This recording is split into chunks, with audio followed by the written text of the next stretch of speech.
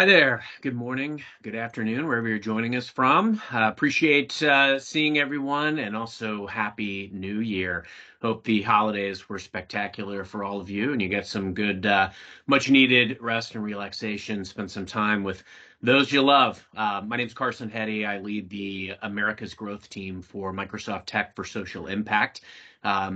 Every so often we get together and we have these wonderful sessions about what's happening within Microsoft Tech for Social Impact. We're very passionate about the nonprofit space and some of the tools and resources that are set aside for this very select and esteemed group. So thank you for being with us. If you have ideas and suggestions for future sessions, please let me know. We do know that right now, artificial intelligence, AI, is at the top of a lot of folks' minds. I know at the end of the last calendar year, a lot of our Tech for Social Impact organizations were endeavoring into Copilot. We've also had a lot of conversations around how to leverage Azure OpenAI. But as you're building the foundation for that, it's really critical to understand the tools and the underlying principles of how Microsoft is making these decisions. And we are flush with talent, fortunately, here at Microsoft. So I was very pleased to be joined today by Anushka Madwesh, who's one of our senior cloud solution architects. And this is one of her executive briefing presentations that she gives in Redmond, and wanted to avail this presentation today for our Tech for Social Impact customer organizations and nonprofits. So without further ado, I'm going to turn it over to Anushka. The session is recorded, as I mentioned. And please feel free to use the chat for any questions that you have. Reach out to me with any follow-up, and on with the show. Thank you, Carson. Great to meet everyone here. Like you said, please use the chat window for any questions. Hopefully, we'll have some time at the end too. But today, I really want to talk about responsible AI, and it's kind of threefold talk. First, I want to kind of create awareness about all of our responsibility around responsible AI from the Microsoft perspective, but also you guys as the nonprofits, the people who are in the field, boots on the ground, trying to use some of these AI technologies for good. I also want to share some examples and potentially some concerns that I have around the nonprofit industry and things that you should be aware of as you start to implement AI solutions. And then overall, want to persuade you to consider some of these issues as you develop your personal AI solutions, your nonprofit specific AI solutions, and make sure that all of us together are promoting greater good, but in a responsible way. Just as some background, I'm a cloud solution architect here on the Tech for Social Impact team.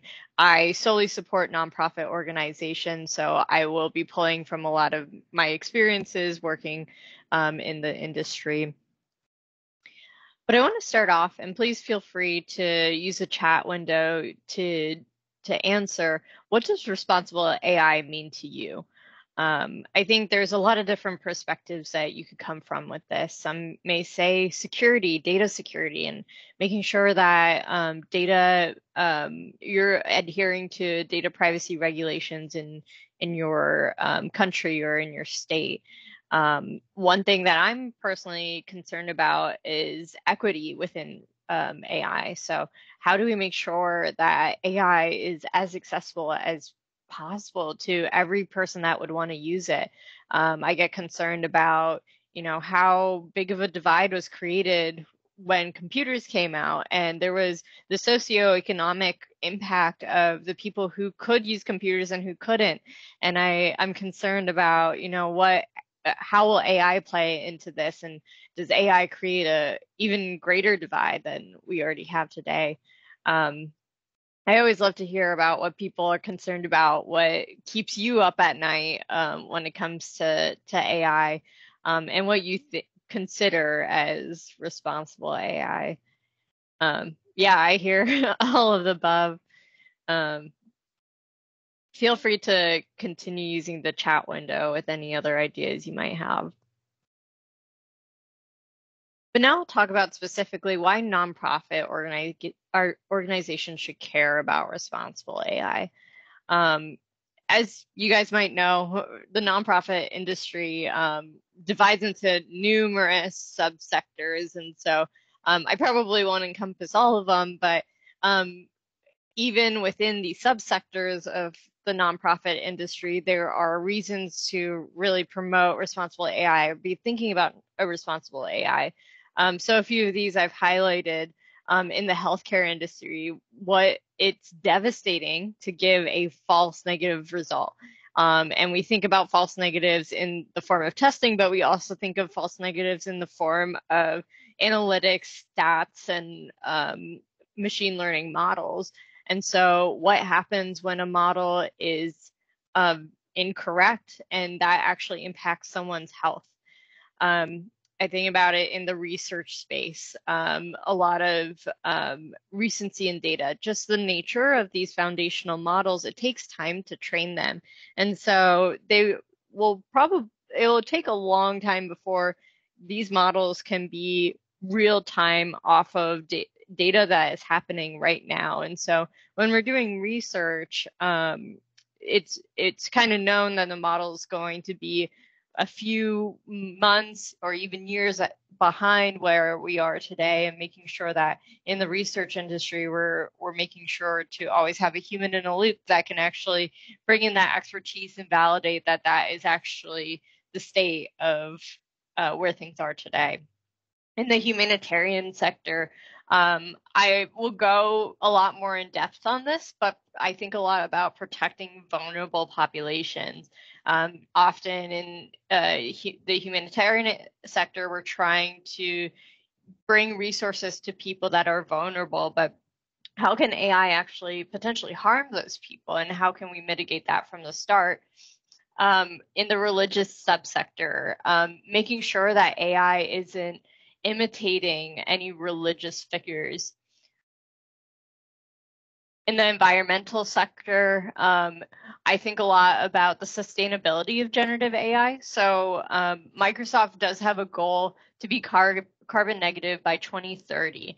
And we're continuously doing research on how to make our data centers even more efficient. So one example is that we've researched underwater data center, and we found that putting a data center underwater actually will help with the cooling of the data center rather than using a lot of electricity on land to cool the data center. So those are the sort of things that we're trying to partake in. But even you guys as a nonprofit, especially in the environmental sector, thinking about like what is the environmental impact of generative AI? Thinking about social services, a lot of the organizations that I work with are thinking about social determinants of health. If you're not familiar with that term, that really means what are the different components or different features of a community that would impact their overall health. And the reason why that's important is once we know that, we know what sort of resources to kind of deploy in that region to help with the health. And so one thing I think about with generative AI is the accuracy. Social determinants of health is very much a math-based solution. A lot of linear regression statistical models that go into social determinants of health. And it's known that generative AI specifically is not the best at math, at least today. And so while it may seem as a solution where like, oh, I can just talk to ChatGPT and figure out the social determinants of health. No, I hope that you guys will understand after this presentation, it may not be as simple as that. And we need to put a lot of other guardrails into place to make sure that we are getting accurate responses of what actually determines the health of a community. And then finally, education, bridging the computer literacy gap. I mentioned that as a part of one of my worries of responsible AI and how AI will impact this world. I think a lot about how AI could potentially create this further gap, and how, as the nonprofit sector, can we bridge that together, especially in the form of education. So I'll kind of start off by talking about how Microsoft internally approaches responsible AI. We call it the three-legged stool. So it's this kind of hub and spoke model that works to integrate privacy, security, accessibility into all of our products. And so we kind of have these three pillars. One is the research-led group. So that's more of the subject matter experts that are trying to find the new trends in the industry and kind of stay on top of what's going on in the world. Then we have the policy leg. So that would be our Office of Responsible AI. They're the ones that really create policies, governance practices, and coordinate across the entire company to make sure we're all adhering to those policies. And then finally, the engineering groups, which are the ones that actually implement some of these responsible AI processes, systems, tools, checks within the different services that we offer. And so I'll be pointing to some of these groups later on in the presentation, but know that we're trying to work across the entire company to make sure that we're adhering to these responsible AI principles. So why does this matter to you? Of course, I want you to understand that it's a high priority for us. But second of all, I want you to understand that the policies that we've created have been across all these different groups, which has led to this, the responsible AI goals at standards or goals. It falls into these 6 pillars, which I'll talk about in a second, but I want you to understand,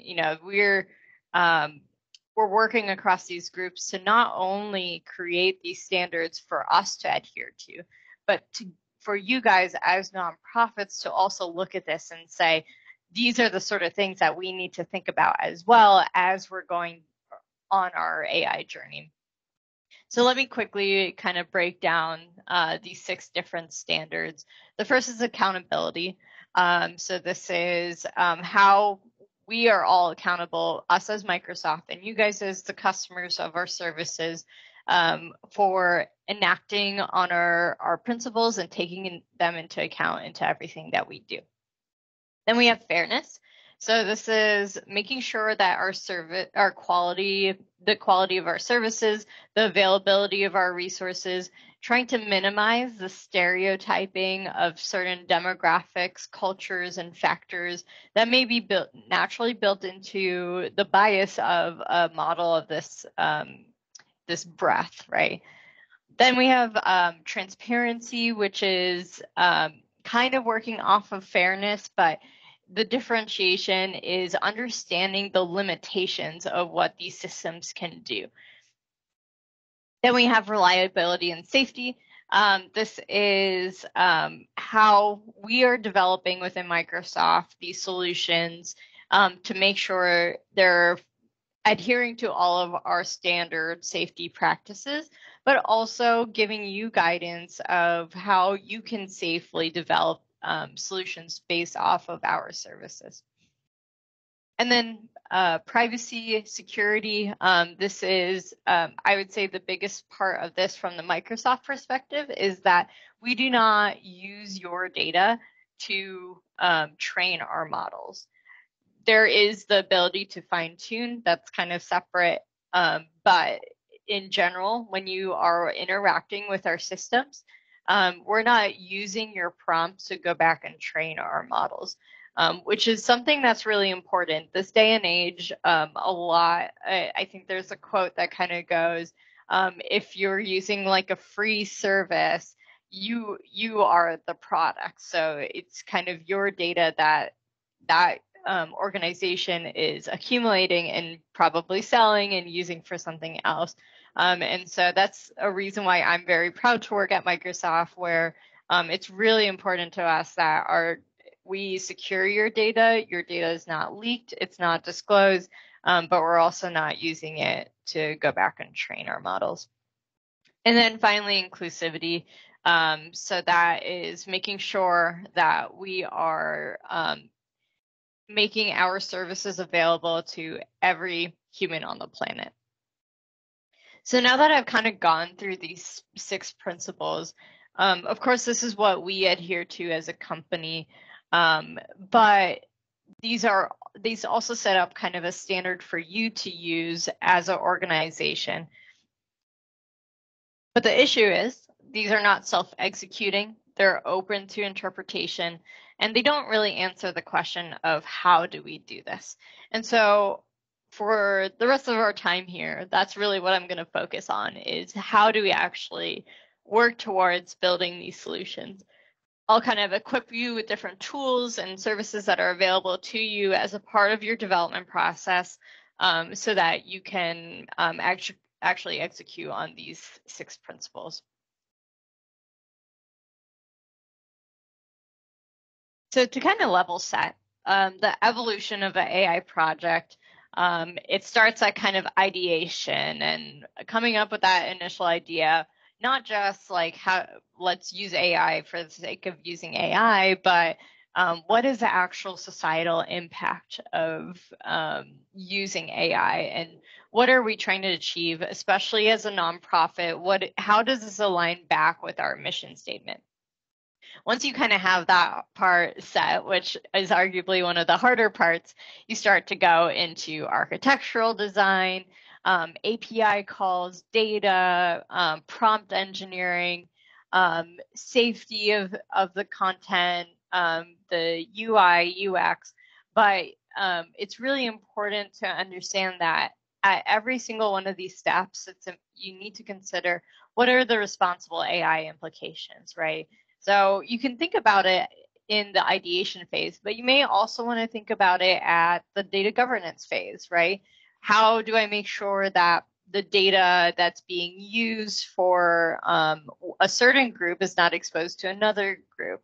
How do I make sure that the data that I'm using as a part of the solution is complying with HIPAA per se?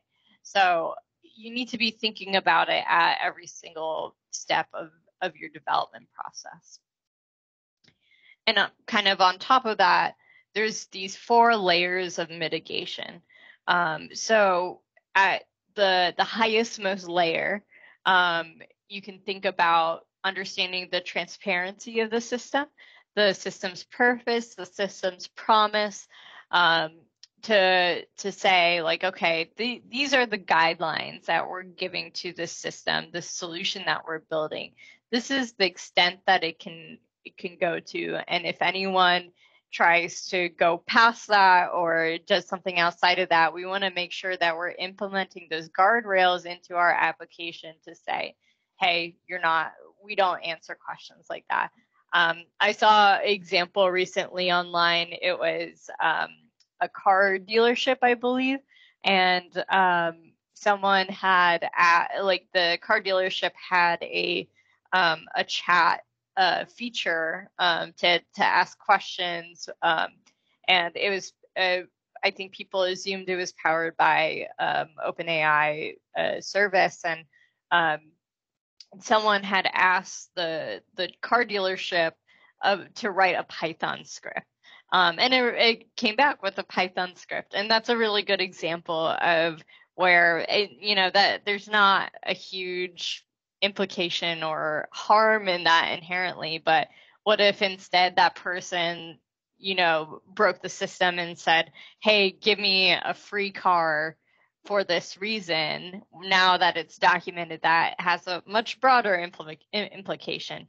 Similarly, in the nonprofit industry, some of the use cases that I mentioned previously, there's really, really devastating implications if these systems are used improperly. And so that's where starting at that positioning and saying, hey, this is what the system is used for, and that's the only thing it's used for, is really important.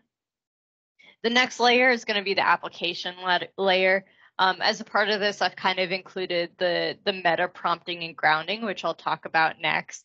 But this is more about on the back end, saying the front end and the back end, communicating with your users and saying, this is what we can do.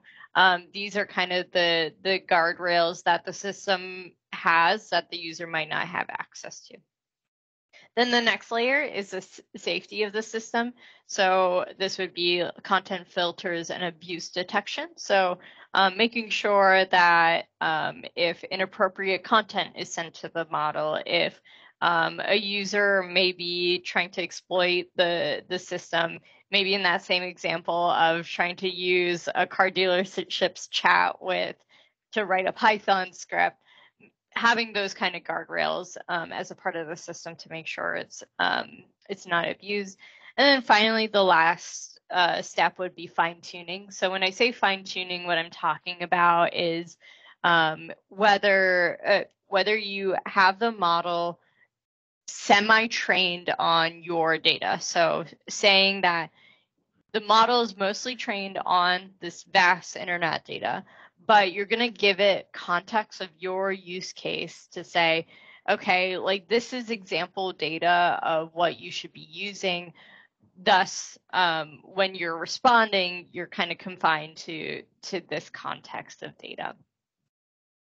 So I mentioned all these mitigation layers because I'll kind of refer to them as we go through the presentation. The one that I'll talk about a bit more in depth is the meta prompting, though. But now we'll kind of go into each one of these standards and deep dive on how you guys can implement that as a part of your AI solutions. So I'll start with accountability. One thing that I would highly recommend is looking at our impact assessment.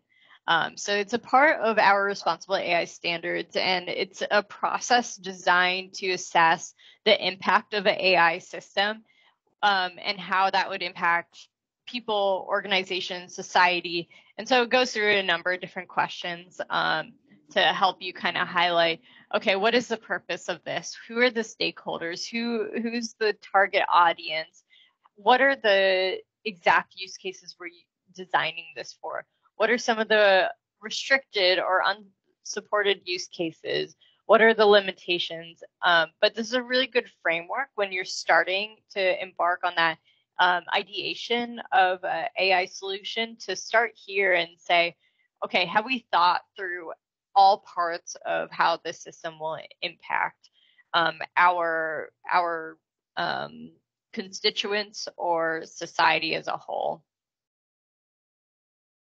One of the questions I often get is kind of, this is good to know the impact assessment and all these different pieces, but how do we actually prevent that? And a big part of that is what we call meta prompting.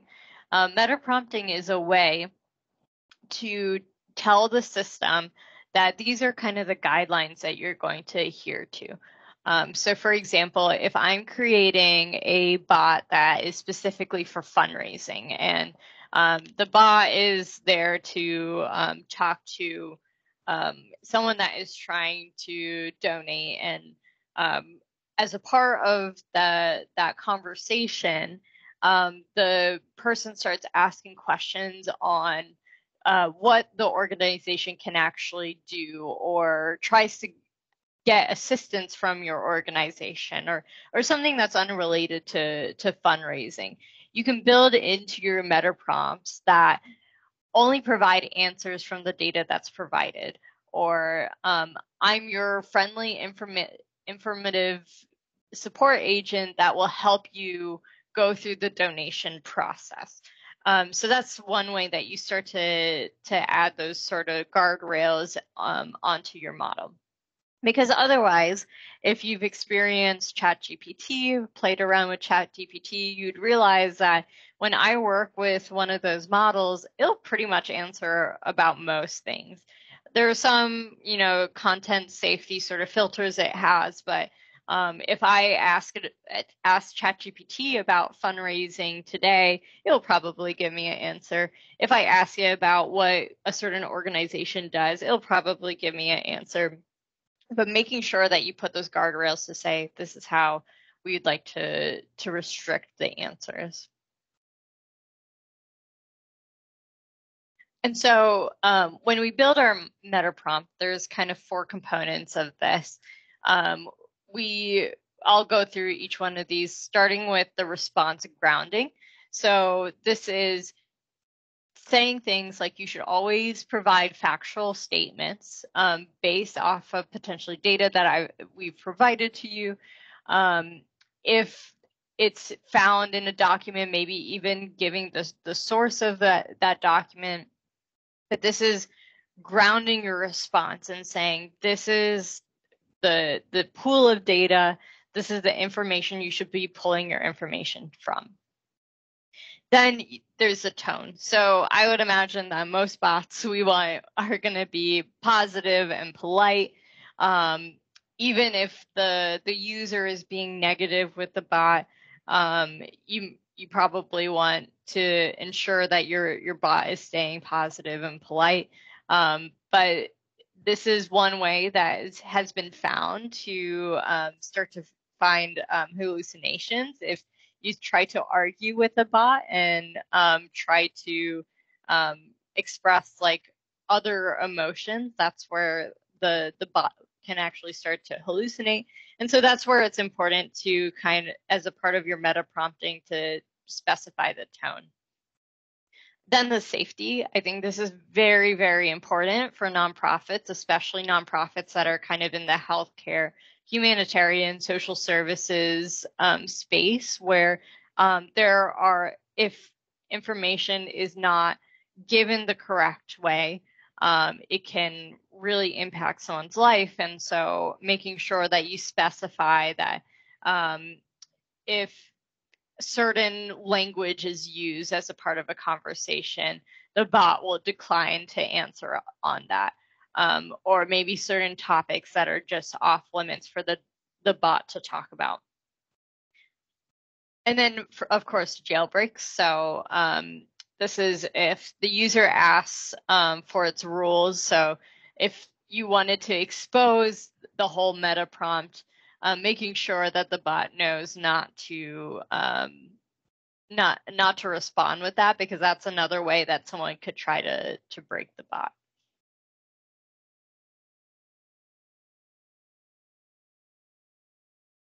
So generally, I kind of showed you an example there, but the general framework for any sort of meta prompting is going to be define the profile and the limitations.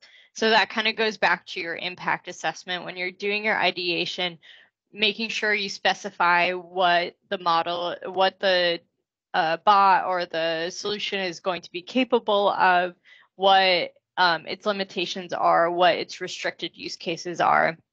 Then specifying the output format. So for example, in one use case, you might want something more conversational. In another use case, maybe you're doing something more along like writing code, making sure that you're specifying what that output would be.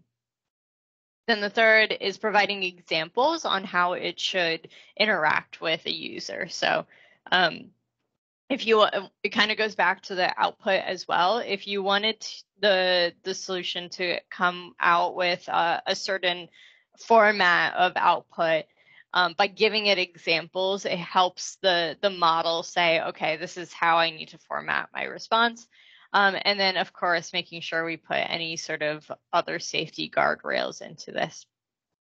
This meta prompt framework is going to be relevant to other parts of the standards that I'll go through as well. But I think it's the most relevant for the impact assessment and the accountability piece of this, because the meta prompt framework is really how we ensure that accountability when we're developing these solutions. So onto the second standard or goal as a part of the standard, making sure we're transparent of what the system can do and how well it can do it. And so it's a best practice as a part of the solution that you say, maybe you have the bot introduce itself, or in the application, you say this is generated by a large language model, And so there's going to be inconsistencies in the response. You could see that most of our Microsoft solutions will do that out of the box. If you're using Copilot or Bing Chat Enterprise, it will always say, your responses are generated by large language models, so know that there may be inconsistencies. That informs the user, first of all, makes it transparent that they are talking to a bot and not a real human, but also make sure that they are staying aware of what the response is and potentially double checking that if something doesn't look correct. Then also understanding how clear or how well the system can do what it can do. So within the Azure space, we actually have the ability to evaluate your models. And so you can give it a set of responses, or a set of questions, and the expected responses. And then you can generate the responses, what the model comes out with, and essentially score it and see how well it did. So this is one way that we can kind of calculate how well the model does.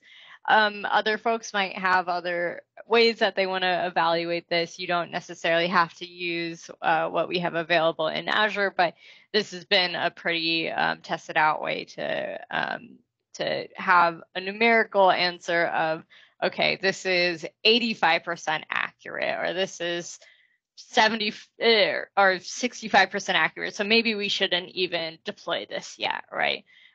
But just making sure you have some way to benchmark your queries and say, this is how well the model does.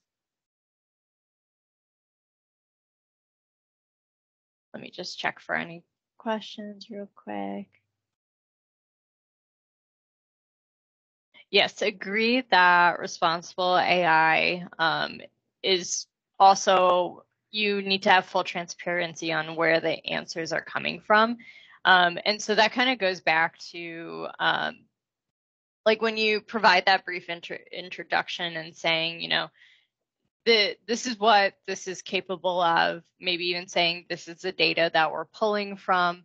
I always like having the annotations of this is the source of the information, just so that the user that's interacting with the system always has that option to go back. I found particularly I write a lot of Python code, and if I use Bing Chat Enterprise, sometimes it will give me the wrong answer of the code. And then if I click the annotations, I realize it came from Stack Overflow, and it generated the answer off of code that didn't work because someone put it in Stack Overflow to figure out why it wasn't working. And so having that sort of transparency of where the data is coming from is very important as a part of this standard.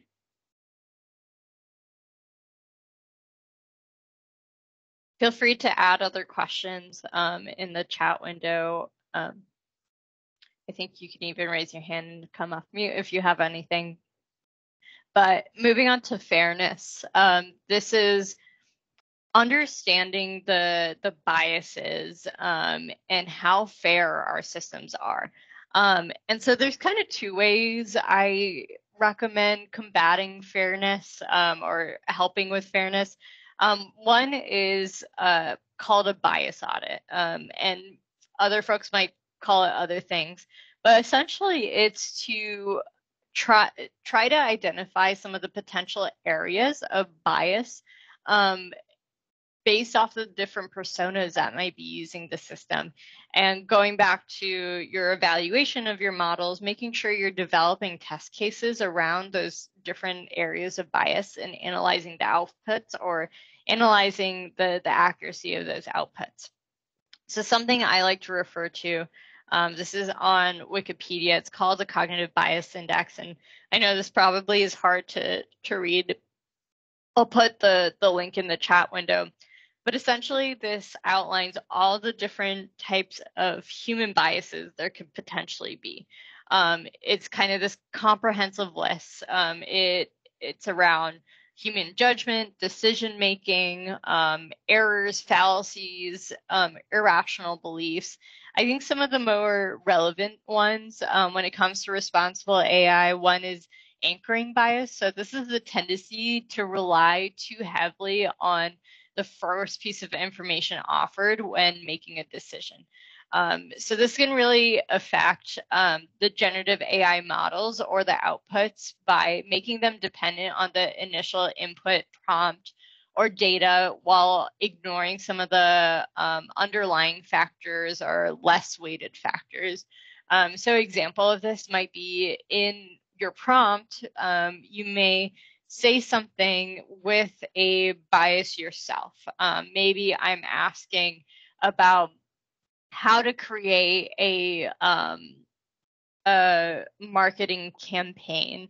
And I keep it very general, but because I work at a nonprofit, I know my marketing campaign is more geared towards like a societal impact use case, right? But then something like ChatGPT is going to take from all the marketing campaigns in the world, and maybe there's more marketing campaigns in the healthcare industry than there is in the humanitarian industry. So it might give me an example that's more specific to a different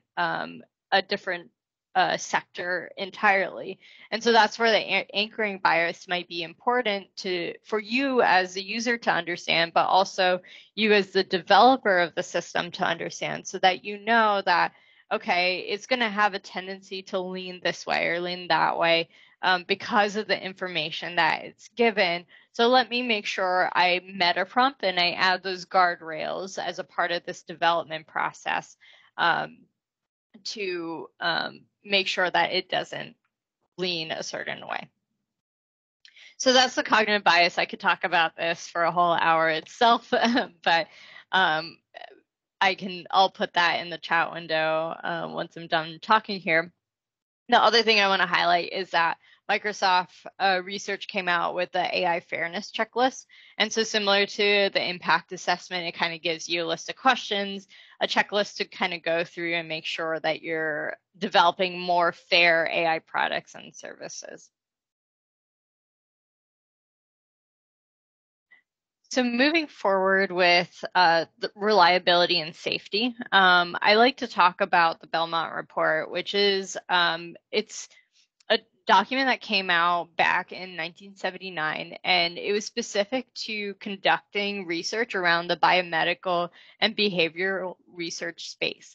And the core idea that came from the Belmont report was that we want to protect the autonomy of individuals that may not have full autonomy. So they use the example of prisoners. Is it fair to test vaccinations on prisoners when they have diminished autonomy?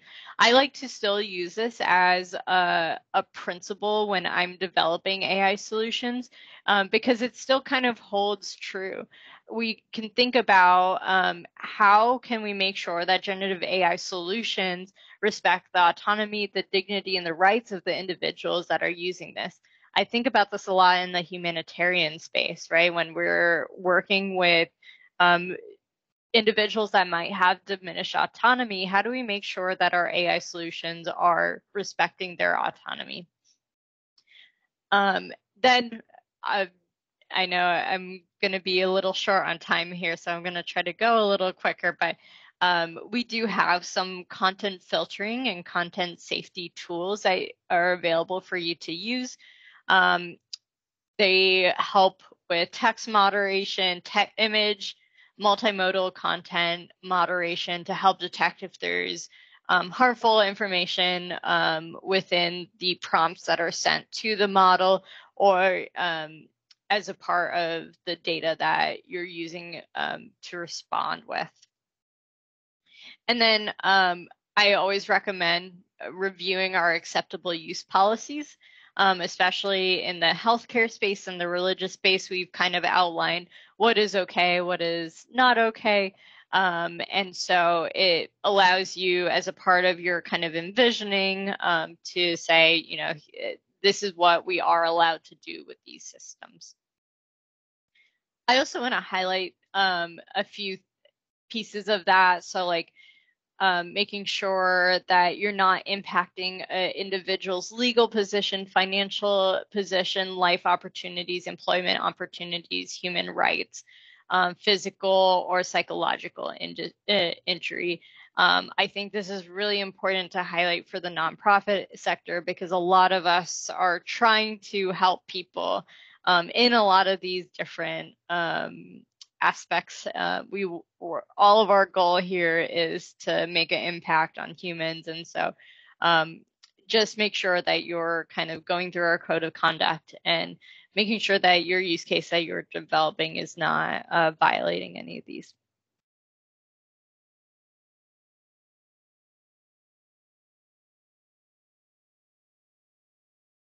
And I'm going to skip a few slides here, but I think we should be able to send out the whole deck afterwards. Just a little bit about privacy and security. Once again, this is a topic I could talk a whole hour on as well, but this is a shared responsibility between you and Microsoft when you're using our services. And so, of course, like when you're storing your data on our platform, we have an amount of security that we're doing to make sure that your data is not exposed to other customers' data. We always say Microsoft runs on trust. Your data is encrypted at rest. It's encrypted in transit. Your data is not used to train the underlying model, and it's protected by all of our typical security controls. But it's a joint responsibility in that if I go back here, there is going to be local legislation. I know that just, I think 2 months ago, Biden came out with some AI legislation or executive order, but basically he was stating kind of the responsible use of AI for the US. And this is going to continue to evolve. Microsoft will stay on top of it as the provider, but then as you use the model, there are going to be parts that you need to control as well. We won't know whether your user is sitting in, let's say, the UK, where we need to deal with GDPR versus sitting in California. And so there's that responsibility where when you're developing your application, you need to understand who your users are, understand where their data may reside, if you choose to store that data, because we're providing the tools to you, but then you are putting those tools together, and you're the expert of how this is all being put together and being used. And then finally, I'll talk about inclusiveness. So this is how do we make applications easier to use for all human beings? And this is a little bit kind of meta of using AI for inclusive AI. But before any of these open AI models even existed, Microsoft has been working on some of these accessibility AI solutions for a long, long time. And these are more point solutions.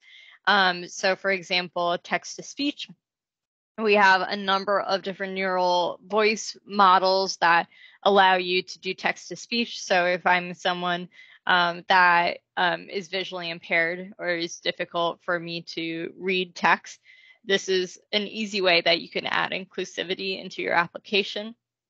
Similarly, speech to text, if I am visually impaired and need help being able to input text, we provide a model that makes it easier for someone to instead use their own speech and put that into text.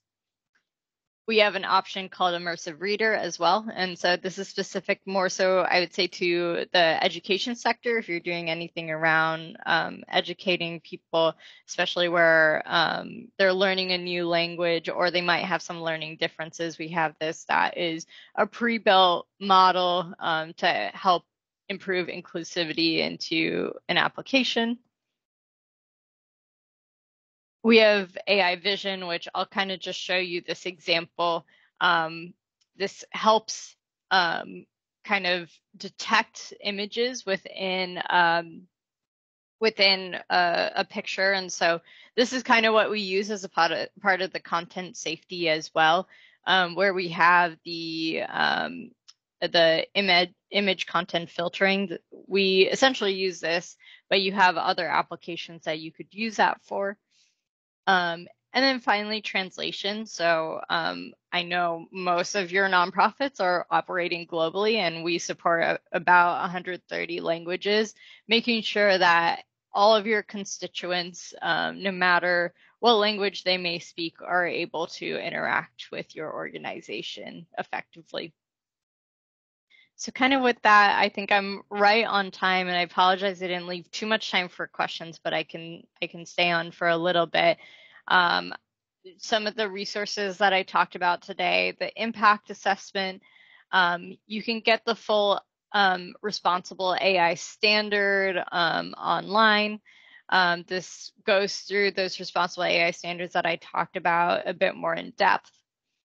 We have the Hacks Toolkit, which is more on the UI UX side. So if you wanted something to help guide how to actually create that transparency in your application and show the user, okay, this is like how you're interacting with AI right now. This is a good place to go.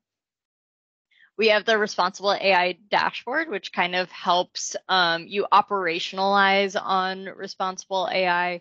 This is available in Azure. This is the executive order that I referred to that we follow most of this. I read through this, and our guidelines are pretty much in line with what he says, but it's always good to stay on top of the news. And then we're continuously developing more and more things as a part of our engineering practices for you to use as a part of your development processes. So with that, I thank you for your time. Feel free to reach out if you have any further questions. I'm happy to help. Thank you.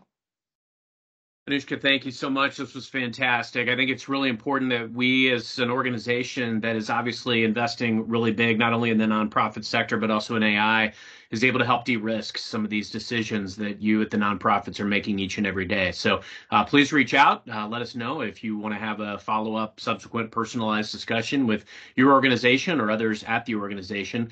There's a plethora of resources that are available to you as part of Tech for Social Impact, and that's why our team exists, to make sure to educate and to ensure that all of these resources that you're entitled to are brought to bear. So Anushka, thank you again so much. Amazing presentation. And thanks everyone for joining. We'll get the recording out by end of week, and hope you have a wonderful rest of your day. Thank you all.